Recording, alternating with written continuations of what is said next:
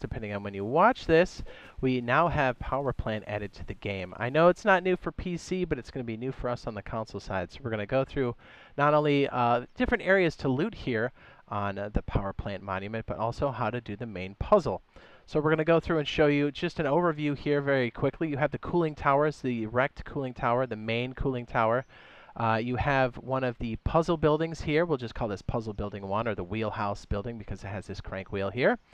But then we have the main puzzle building here, where the loot is sitting inside of, and then we have the other switch building on the outside here, which is right next to the cooling towers and one of the main entrances. Okay, so what you're going to need for this is a green card, a blue card, and a fuse.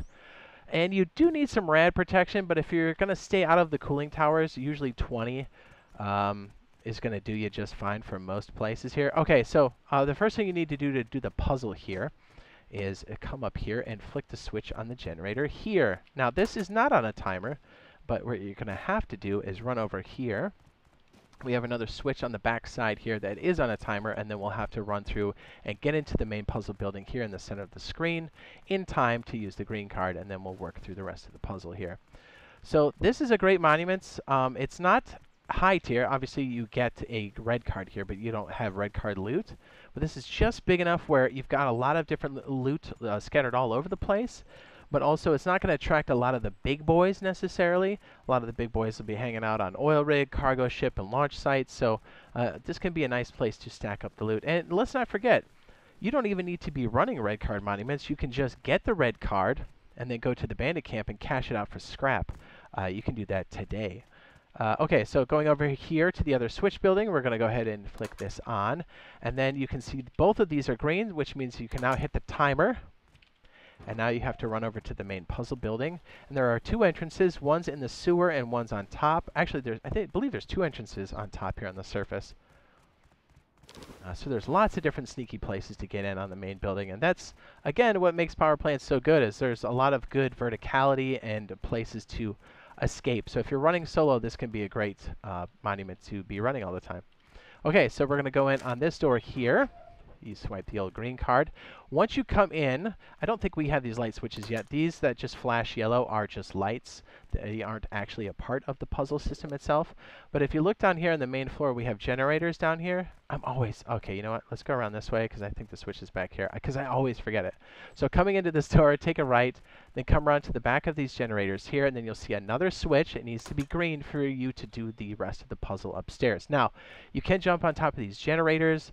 There's even some boxes back here to go up, so there's multiple ways to get up to the second floor. You can also take the stairs. By the way, the secret tunnel entrance does spill into this side as well, so yeah, it is still a green card entrance. But let's go ahead and use the main stairs back here. It's another green card entrance. And then we have some boxes back here, but then you can take these stairs. And don't forget, there's little peeky holes in the windows, so people can definitely split your wig coming upstairs. Right here is another generator floor with some more peek downs. You can see outside, a lot of great places to engage other players. And then once you get up to the 3rd story here, you're going to come around the corner here. Here's the blue entrance. You can see it's not lit yet, so if you follow the cables, you'll come back around here, and this is the spot for your fuse. Please excuse my, what do you call it, 100 stack. We've super stacked it. And now this is open. I thought we had a switch, but we don't. And now you can use the blue card to get into the main loot room. You can see some military crates that cycle in and out of here. Here's the other entrance on the other side. If you go upstairs, there should be a cluster of more brown boxes / military boxes. It just depends on what the role is for the loot table. And over here is the red card. Don't forget, you can sell that over at Bandit Camp. So another really good thing to do here is to camp around. Inside of this monument, you can really catch a lot of people slipping, especially at the recycler. You can hear it going off. But you can go to the rooftop and camp out there and wait for this thing to cycle back. This actually was a really great place to come in with a helicopter. Still is, but these grates didn't used to be here. So you used to be able to skip the entire puzzle and fly in. But still, it's a really great place to come up to the top here and then kind of camp out. Listen for the noises of the recycler and then swoop down on somebody unsuspecting. And if you have another player with you, you can double jump up here to camp out and wait for people to come through. It's a really good place to post up. Okay, so now that we have the main puzzle solved here, let's go ahead and show you the main cooling towers. So over here, the destroyed cooling tower is very nice. Don't underestimate this because it has plenty of loot. But please note that you are going to need a full-blown rad suit for this because you will start to take damage as you go in. But there are lots of little sneaky places to hide loot inside of here. You can see all the wreckage inside here. You can see some barrels. Be on the lookout for brown boxes and military crates. And also it has a nice secret entrance. So if you use the ladder right here,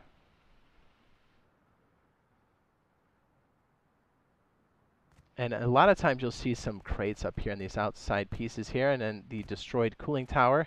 We have a mill crate right here. Boom, you're good to go. We have some more boxes, and it looks like a barrel on the side. Again, you'll see some rolls for these, but there's decent loot here for sure. We have a brown box over here, and if you look in the destroyed cooling tower for the lavender bush, if you go here and crouch and kind of ride the side of the wall so you don't take too much damage, this is one of the pipes that go away from the cooling tower, and this will take you up to another great place to camp out if you're waiting for things to recycle. But also, it has a nice little treat up here in the wedge.